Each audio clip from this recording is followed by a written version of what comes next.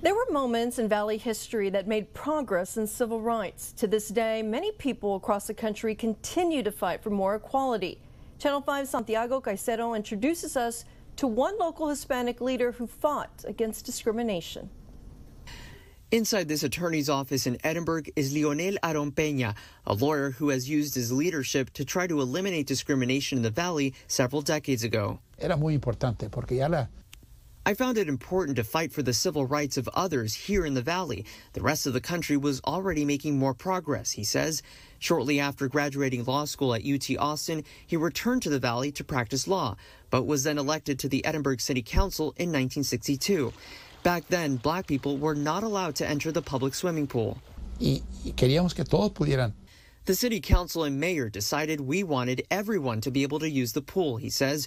A black basketball player from the then Pan American College wanted to enter the pool, but an Edinburgh city ordinance prevented it. Peña, together with the first Hispanic mayor, Alfonso Ramirez, decided to eliminate that ordinance immediately.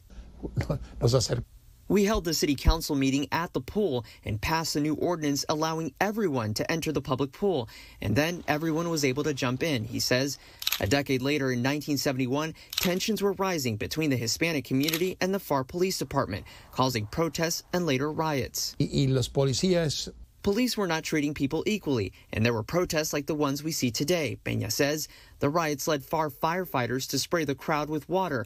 Among the commotion, a police officer fired in the air. According to Peña, the officer's shot deflected off a building and ended up killing a man walking out of a barber shop. Peña represented the police officer and then the protesters in court, and all were found innocent.